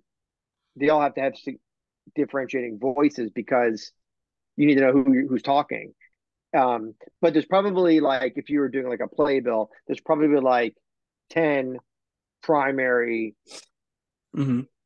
children, and I would say 3 primary adults. Children in like the 8, 9, 10-year-old, like between 8 and like 16. Teenager. Yeah. Okay. So the youngest ones are like 8, and the older ones are 16, and then that goes. And so I was kind of feeling, I was like, you need someone who can do. You need Eric Fox. That's you need right. Someone who can do a lot of nuance with. Yeah. And some of them are Irish, some of them are American, some of them are English. There's like a possessed dude that tears it up in one scene. So there's a lot going on in that book, and I felt really bad because I was like, I don't know how one person does this book, honestly, but yeah. I see that fire in Eric's eye. You were saying 30 characters. Eric's like, bring it on. What else? Bring it on. Yeah. Well, from talking about like the business of doing things, if somebody of your caliber were to say, "Listen, Tor Nightfire, I know a person who is more than capable of taking care of this book for me." Right. You're a caliber. You're a caliber. Yeah, you definitely. I'll mention it. But I was just saying, like that would be like really hard to do. Like in my mind, when I'm writing, it's very clear what their voices sound like. And they're all very different. But you have that kind of Oliver, please sir, can I have some more? You have that one guy, and then you got like the more the straight edge guy, and then you got more like the I don't give a shit guy. And then you got like, but then there's a couple where they're like a little, I don't know what I would do, man, because there are literally like, Mitch has read the book. There's literally like 15 different characters. There's a lot in that book, but I don't think. Yeah, I don't know, because it's been a while since I've read it. And there's some scenes where they're all kind of talking across each other too, So, but I never really got confused reading it. Like I thought it was really clear. But I'm saying, as a narrator, though, could you imagine trying to come up with unique voices? No. That's why like Bartholomew would have a certain voice, and Peter would have a certain voice, and David would have a certain voice. But then you have like the twins, and you have Basil, and you have all. I don't know, just Finnegan and all the other guys. I don't know. Seems like it'd be really. But anyway, Eric, I think it's very difficult. Yeah. Would that be like a positive challenge? Like not my book, but if you were like approached with like, look, there's 20 characters in this book, and they all have speaking parts throughout. Would that be like a fun challenge for you, or would you be like, I'm out? No. The DC book that I just talked about, I don't even know how many characters were in it. And what sucked about it is it'd be like a person comes in and delivers a line or two to a jury, or another guy is talking to a cop and delivers a piece of information. And then you don't hear from him again, and for like an hour, and then you got to like. A lot of them never come back. A lot of them never come back. Yeah. So it's harder when I got to figure out how this guy talks, like right now, and he's going to say this thing, and then I'm never going to see him again. And then there's going to be like 6 other guys that I have to do the exact same thing, and they can't all sound like the same guy, even though they're only going to be in the book for under a minute. Yeah. So how do you remember? Like, do you have like just clips, or like that you go back to listen to whenever there's a scene coming up with like that character, or what do you do? It's a good question. To, like, keep it like, straight? do you have a moment where you're like, oh, I got to bring is coming back now. So I haven't seen him in like 100 pages, and now I got to remember how to do Jack's voice. Do you like go back and listen to what you did before? Or... Yeah. By the time you can't see what I'm pointing at. I'm pointing at a legal pad over here. As I'm doing a book, I'm compiling a list of adjectives, and I found that when I have the name and a list of adjectives, and I can keep referring back to the same, it like builds a compartment. Oh, wow. In my head where that guy, Mhm. okay, I know who that guy is. Wow, that's crazy. Yeah. I guess so. The only tricky, the voice of God. bad, the voice of bad in your book. He wasn't around a lot, but he had a very specific. In my book? Yeah, In in Gothic. Yeah. In who? Ben? No, bad. No, bad. The bad of the embodiment of the desk. Oh, that guy. Yeah. Yeah. He wasn't around a lot, but he had a very The specific. blind guy. The Yes. blind guy. Yes. Yep. The only voice I had a his name. problem with. Can't remember his name. Croce. Croce. Yeah. Crochet. Croce. Mitch, don't get all like Cesare. Dude, I'm doing it. He Okay. had to. It's That one. Croce. I'm talking like I'm from New York. Hey, it's Croce. Okay, move on. It Hey, depended on move who your was car. talking about him. Here. Some people did say Yeah. Croce, and some people Yeah, were like that's Croce. right. So I mean, Yeah, blame Eric. it Okay. depends on who's. You But the go, the okay, only yeah. person I had a problem with, going back to the scene with the Coke, was the younger executive Oh, right. who tried to tell little Tyson. Tim. Yeah. Oh, yeah. For some reason, I had a really, really hard time finding that guy. I should have come in and done that drove me voice nuts. for you. I'd be like, you can't say this stuff, man. This stuff don't fly Hey! no more. That would have been great. Special guest star. A little Guess who the cameo. guest star is. Can't He say did end this up. kind of stuff in a book anymore, man. Don't Yeah, he fly did no end up more. sounding That's like why my Do you know James what year it Cagney. is? Yeah. Sort of my. I don't know why. His boss, no problem. Everybody else, really no problem. He's the only one. Interesting. I'm like, I would have thought he'd been. I would have thought he would have been really easy because he's such a caricature. But yeah, I know. guess I know. he's a very two-dimensional character in my book. I'm not afraid to say it. He's supposed to be. He's a little twit. Yeah, and he comes and goes. Yeah. Tyson thumbs him like a bug, and then they move on. Mm-hmm. Did you do Billy as a British with a British accent? Yeah. Mm-hmm. You did. Not like hey, Like A New York overtly, British. yeah. He's been in New what are York. you doing over there? Oh yeah, Yeah. you. It wasn't like that. He So- just kind of had like a. I kind of wish he was now, though. That was awesome. It would have changed the tenor, I think, A little bit, yeah. a little bit.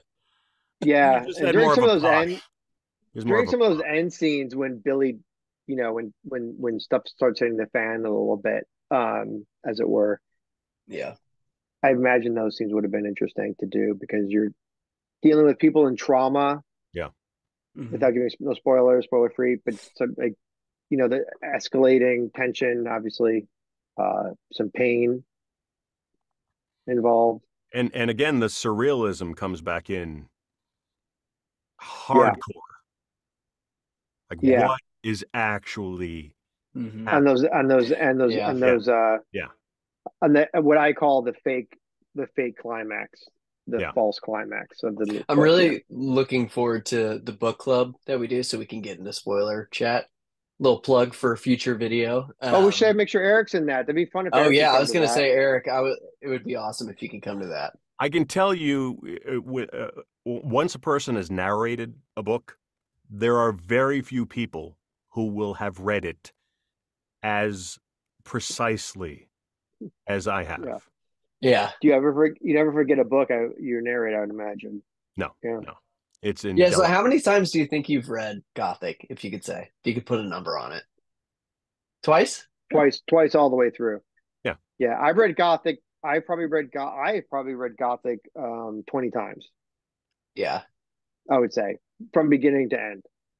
Yeah. I can't. I can't. That's why editing is the worst thing in the world because you are not only are you rereading the same story for the 10th time, you're rereading your own work for the 10th time. So you're Yeah. Oh, judging I cannot yourself imagine. Yeah. while you're editing. Yeah. I hate editing. It's the absolute worst part of writing. Yeah. Because you're just like going, oh, this is bad. This sucks. No one's gonna want to read this. This is terrible. I'm gonna go burn this in the fireplace and just move on. And for me, But by the time you it get to stops that 15th feeling, read, you're really feeling that way. it stops feeling spontaneous, Mm. you know, if you read it too many times. Yeah. So I try, give it one good read through it, laser focused, really never have to read it again. But that's not how I read. Like you were talking about McCammon, I just finished Boy's Life for, I think, probably the third time that I've read Boy's Life. And, that's why I want to be doing this, because that's the genre. It's the genre that Yeah, I I was read. gonna say, like, what do you typically gravitate towards? Who are your favorite writers? I'm Also, on top of that mid question, I'm sorry. Do you read? Okay, you don't vocalize while you're reading. Okay, because I write, Mm. I judge. in my head. In my Yeah, that's what I head. mean. Oh, Yeah. yeah. Totally. Yeah. I I'm understand constantly there are judging people. everything I'm reading, like as if There I'm are, reading my own stuff. I'm always vocalizing in my head. There are people who Yeah. don't have that internal monologue. Like they don't hear anything in their head. They don't Yeah, it's vision. weird. They don't envision a scene. It's just the words come into their, and they just are stored. I'm like, how do you? No, everybody's talking all the time. Can I say one thing, and then I want you to answer Mitch's question about what you Yeah. gravitate toward as far as reading is concerned. But and Mitch, I think I don't know if you saw this interview, maybe you did. I apologize. Maybe you did. I was doing an interview with Cynthia Pelayo. Pelayo, you know what I'm talking about, the author. Oh, no, I didn't. Yeah. But do you know what I'm talking about?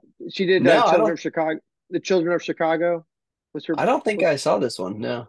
No, but do you know the author I'm just talking Oh, about? yeah, Cynthia yeah, Pelayo? yeah. Yeah. Uh-huh. So she's a wonderful horror author. Anyway, but I was on a podcast with her for something. I can't remember what it was or who was doing it, but obviously because I'm stupid. But she has a specific condition, and that she said what it was, and I don't remember the thing. She cannot visualize anything. Aphantasia. Huh. And yes, aphantasia. She Yes. doesn't have the ability to visualize in her mind. So everything that That's she wild. writes, which is exact, we were talking about this on the podcast, which is the exact opposite of the way I write, because I literally write what I see. That's the way I write. But she writes, she can't do that. She can't visualize a scene and write what she's seeing, or how a building looks, or how a tree looks, or how a person looks. She has to kind of do it all through a different kind of like, part of the brain. Which I just is neither here nor there, only an interesting anecdote. Yeah, and that's Yeah, exactly that's what I was talking about. There are people who read, and that's how they read. They Yeah. don't see the story going They on. don't see They don't it, yeah. hear the Yeah. voices.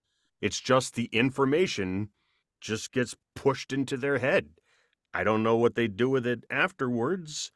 I don't know how that could be enjoyable, but Yeah. that's the way their brain works. Yeah. But I am. It's another thing that drew me to this book. I'm a King fanatic.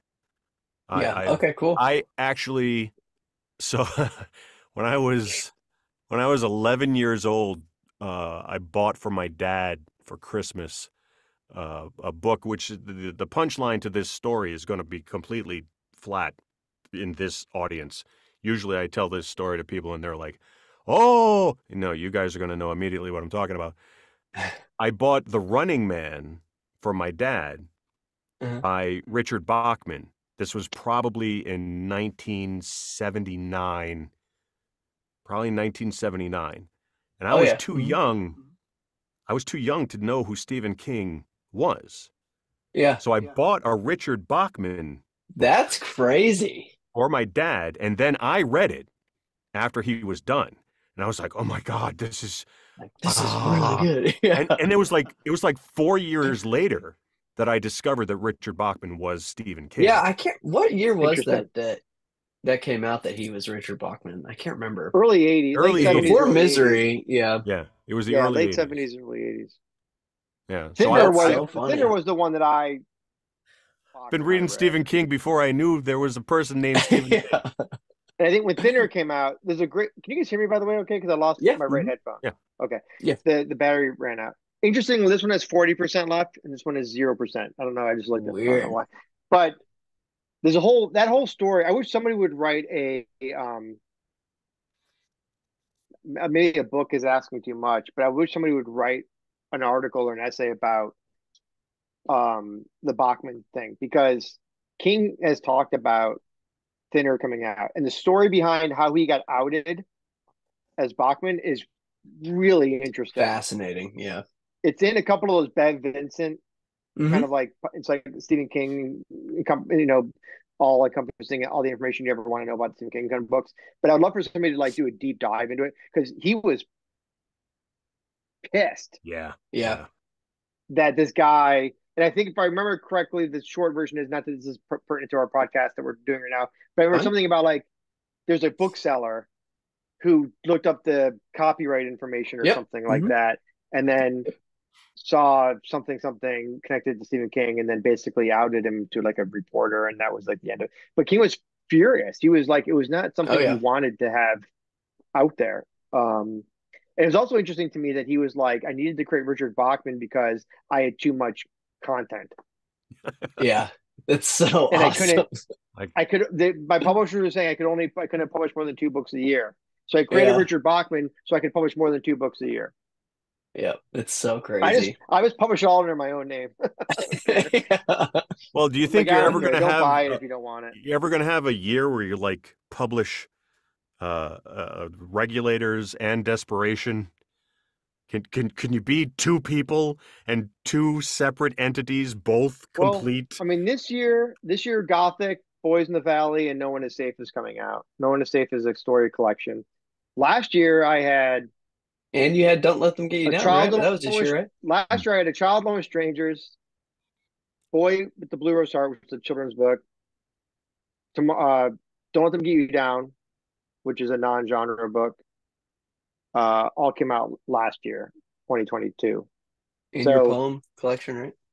I think that came out 2021. Beneath the Pale Oh, did Sky it? Okay. and the Poetry Collection came out in 2021. Oh, So okay. yeah, and I have 3 books coming out this year, and I have 2 books coming out in 2024. So you're right on the border of needing another personality. I'm never gonna do that. I don't think. I'm just gonna I don't know. It's like I'm not my thinking is I wrote it, I want credit for it. So Yeah. I don't care if it doesn't fit the marketing plan. I don't care if people get sick of me. I don't care if like publishers are annoyed. I don't care. Like, it's just like, look, I wrote it. I'm putting my name on it. Yeah. If it's science fiction, and if it doesn't fit your marketing plan, that's not my problem. That's your problem. That's a you problem, Yeah. Yeah. So I'm just gonna kind of But stick.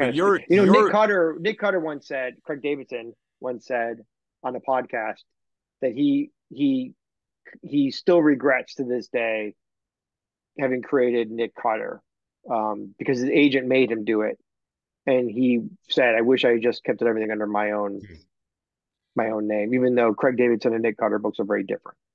Mm-hmm. But you're already creating this kind of thing where there are different flavors of Philip. It's not like I feel like any book that you open could be a different. It's something very unique. Yeah. Yeah, I don't do the same thing. I rarely do the same thing twice. Yeah. But I'm sure I will. But yeah, no, I don't mean that in any way arrogantly. It's just like I write whatever I feel like writing, and my taste, I go different directions, and I do want to write a sequel to Gothic.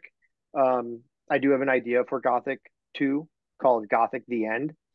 But I don't know now. Now that's pinned. I was very excited about it. I was going to try and get it out at the end of next year, but Oh, that would have been awesome. I have maybe next year being 2024, end of 2024. Yeah. But now I'm gonna, I don't know. I have questions. I got to figure out. I got to figure out the publishing. I need answers side. to some questions. Yeah. So to your point about Whoever. pilot,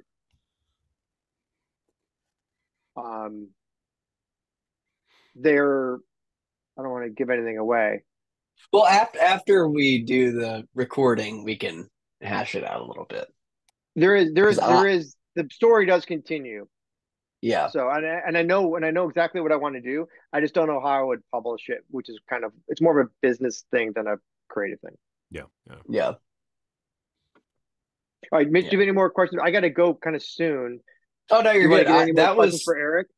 I think that was basically all I had. I mean, it was, this is just more of a conversation, and I think it was awesome. It's so fascinating. The audio stuff is so intriguing. There's a book I just read called The Nestlings, and it hasn't come out yet. It's written by Nat Cassidy, who wrote wrote a book called Mary that was very successful for Nightfire.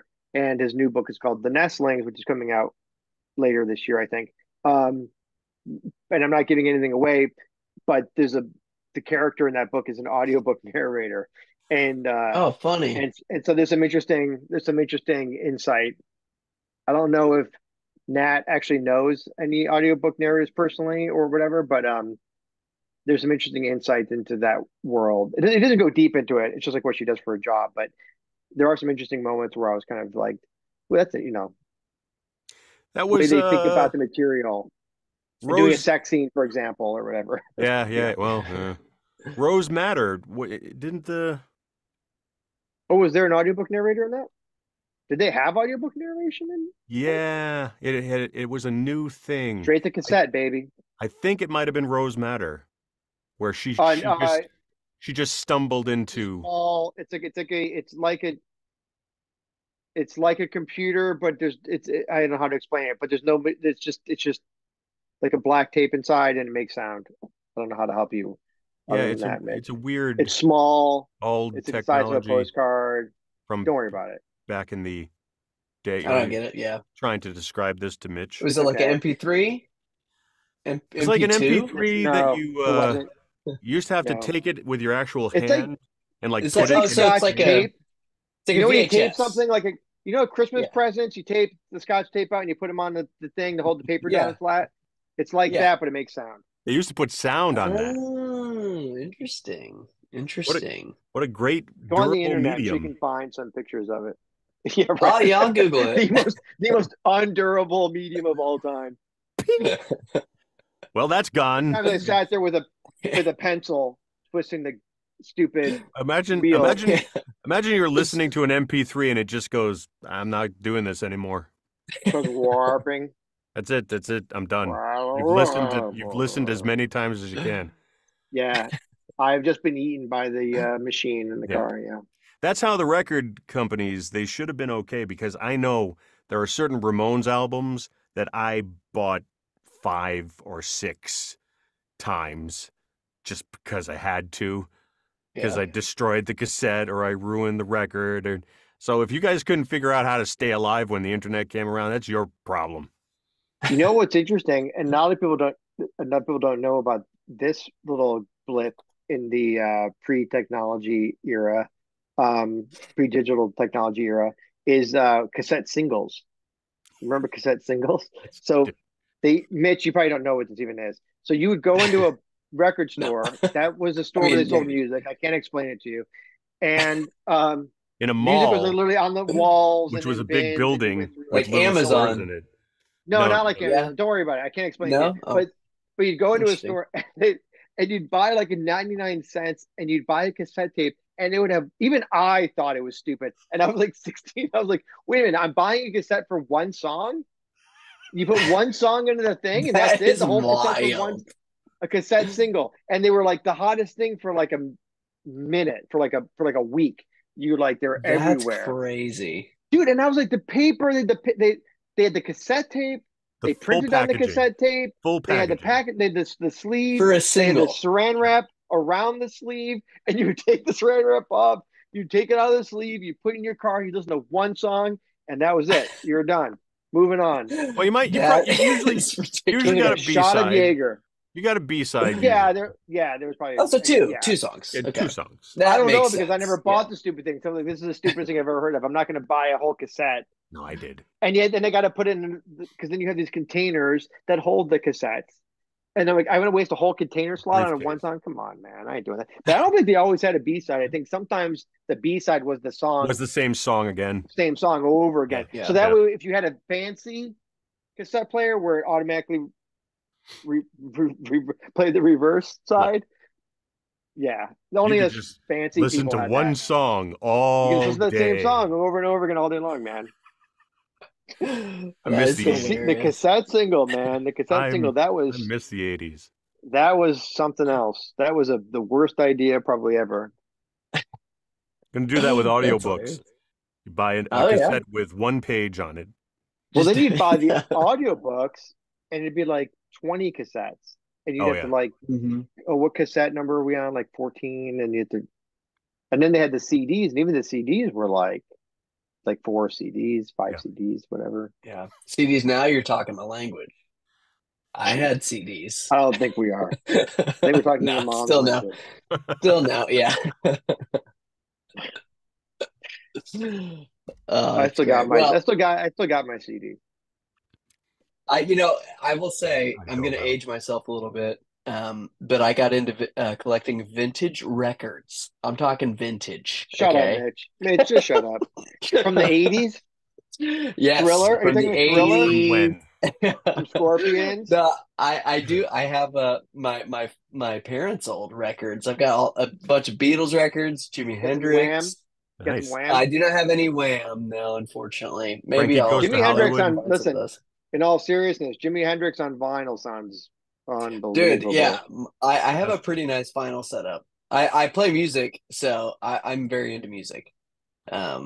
And so yeah, you're get some electric light orchestra on vinyl, and you'll be Nice. You'll be in heaven. You'll be like, what is happening right now? Those guys really I'll mess. do that. Those guys really mess with the phonics, man. And I love it. backwards masking. There's Yeah, you can. backwards masking. If you do it backwards, you can do satanic messages, which is that's just a free bonus. You don't have to pay extra for that. It just comes with the record. It's like those B-sides we're talking about. Yeah, except it's like Hail Satan. But backwards, yeah. D-sides. If you play whatchamacallit, Sergeant Pepper backwards, right?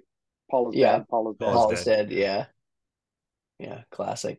I love that. I saw Paul live. That was one of the best shows of my life. Oh, that's cool. He's still I saw out Elton there. John live. I saw Billy Joel live. Mm. I saw the Jackson 5 live. Wow. That was my first. Wow. That was my first That was the first concert I ever went to. Jackson 5. I saw Michael My Moonwalk first, live. That's His hair pretty did amazing. not catch on fire. His hair did not catch on fire. So you were at a Mitch, you lame don't show. understand that reference, but it has to do No, with Pepsi. I saw. Yeah, Don't worry about it. I've seen clips. Okay, I've seen clips on the YouTube. Fucking Pepsi.